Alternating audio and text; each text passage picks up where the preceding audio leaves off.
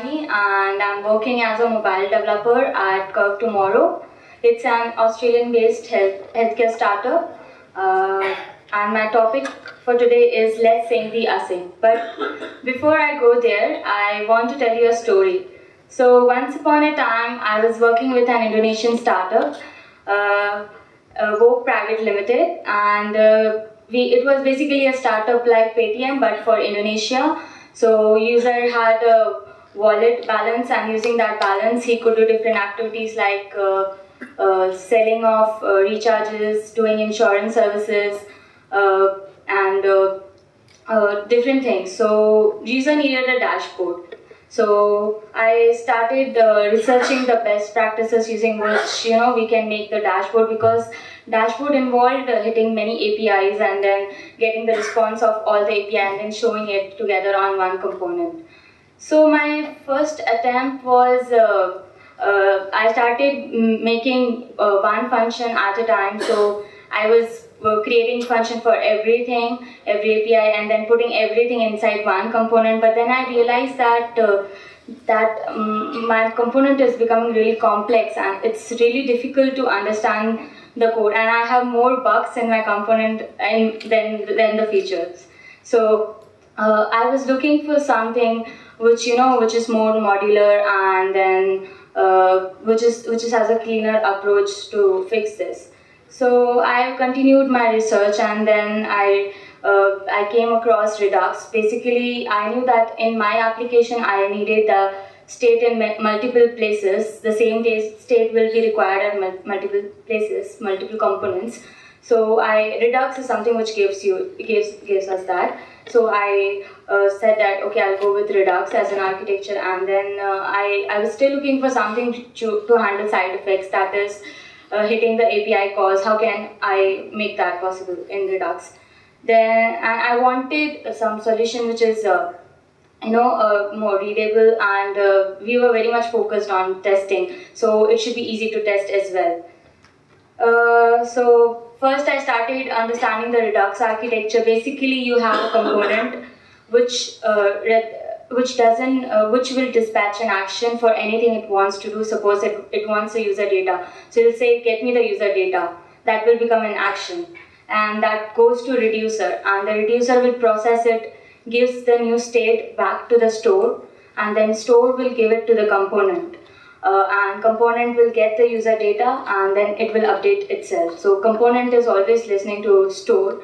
As soon as the store gets update, the component gets also update. That's like a you can say high view of Redux. After that, after I got into Redux, I was looking for the solution for handling the API, and I came across two libraries that time, Redux-thunk and Redux Saga. So I had a look into Redux-thunk. Basically, you get, rather than dispatching a normal action, your normal object, your action can dispatch can return a function which has access to dispatch and state.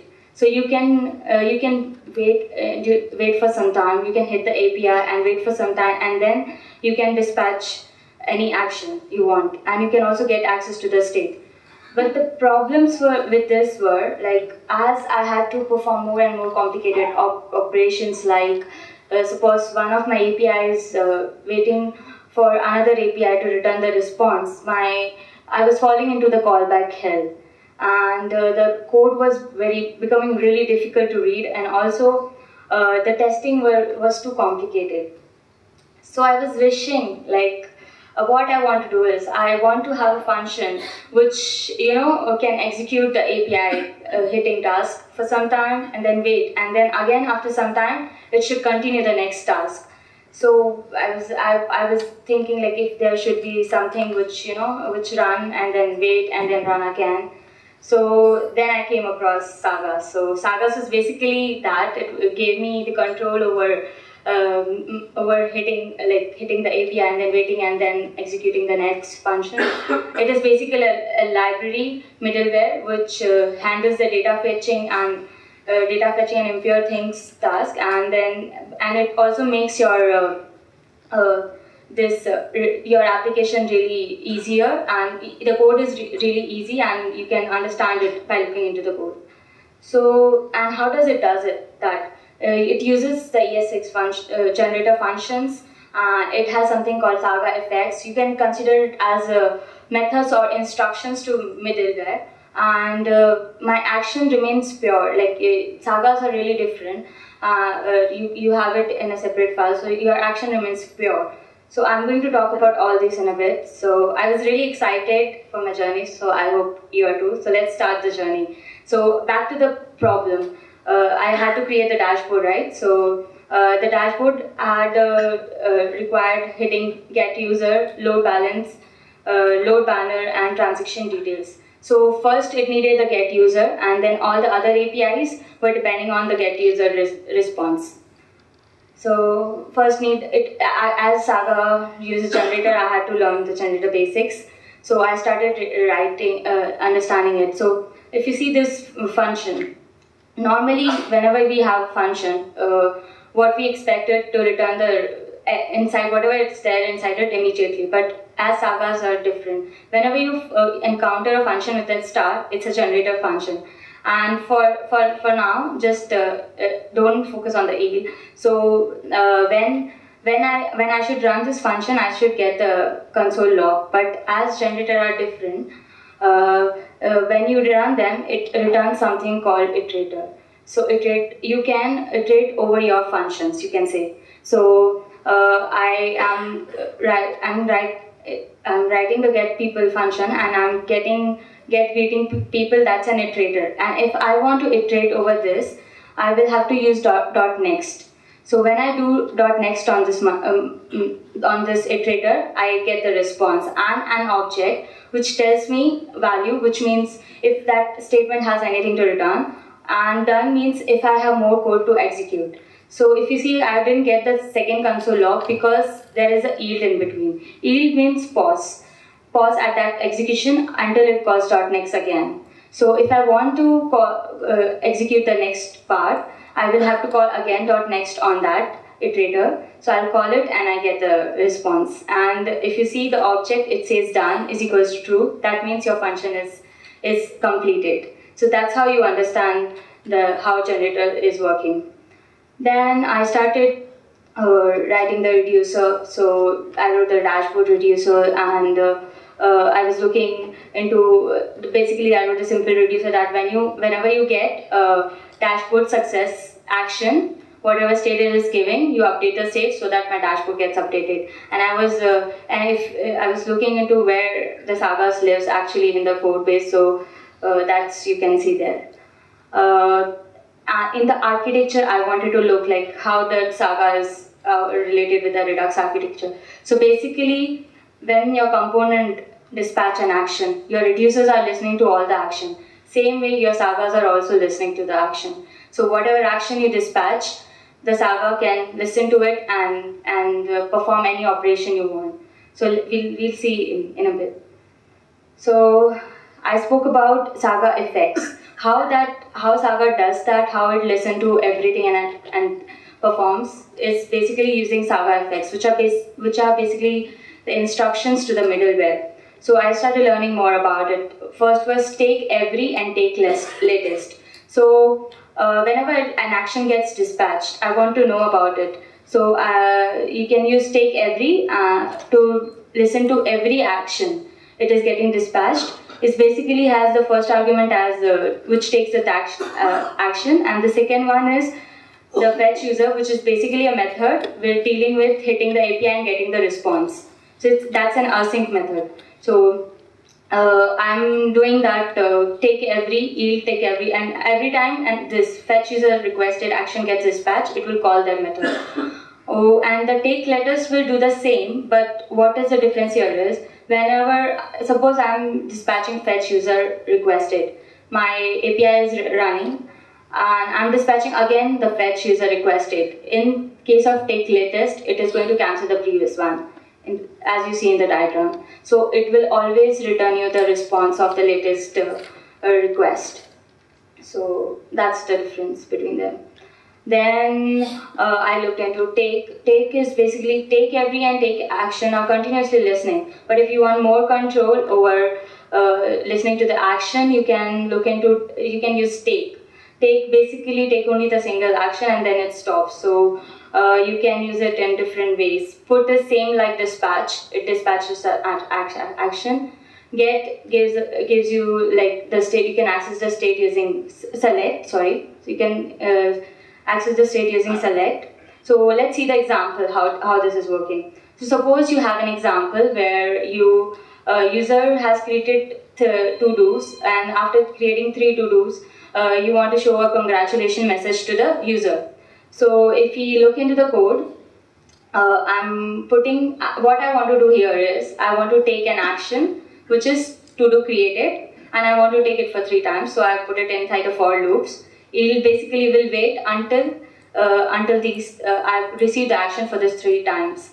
After I've received it, I'm selecting the state from the store, and then user, because I want to know which user it is, and then I'm putting it into the I'm using put dispatch the action to the store that hey I've show the congratulation message to the user.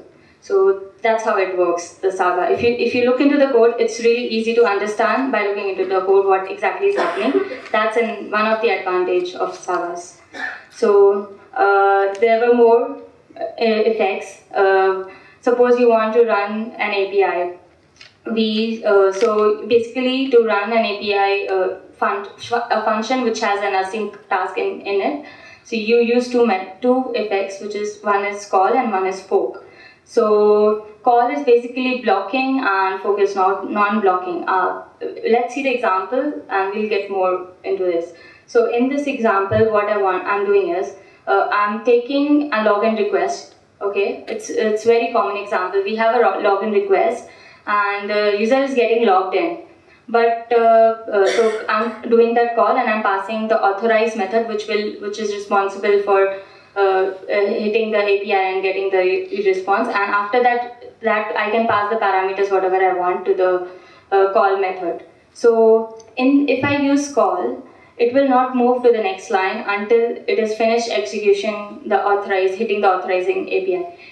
During the same time, if suppose user changed his mind and he wants to log out to the app, the component will dispatch a logout action, but as call is blocking, it will ignore the logout and it will be into it will not be into a good state. So if you want to deal with such things, you use fork instead of call. So fork is non-blocking. So if you will use fork in this case, the fork will create a new thread in which the authorize function will get executed and it will call the API, it will get a response, and if in between the logout is, and then it will go to the next line and wait for the logout action to come. As soon as the logout is coming in between, it will log out the user and clear whatever you want to do after that. So that was like the basics of Saga effects which I got, and then now I registered the Saga into I created the Saga. I needed 2 Sagas for this, the load user and then that dashboard. Now you say a lot about, Preeti, you spoke a lot about Saga. Show me the Sagas, how you wrote the load user and the dashboard. So let's look into the load user. So what it should do basically is, it should call the get user API, and then anytime once you get a success response, it should dispatch a success method, otherwise a failure one. So that's what we are doing here. We want to wait. So yield is wait for get user to finish, and I'm making it a blocking one. Then call, I told you that is a blocking effect. Then once I got the response, I'm dispatching the put is dispatching the fetch user success action, and then if I got any error in between, I'm dispatching failed action. This was quite simple. The a bit complicated version was the dashboard one, where I had to first I wanted to wait once the user dispatches happen, fetch user success is being done. What I wanted to do is hit 3 APIs, get the response of it, and then show it to the user. So that's what I'm doing here.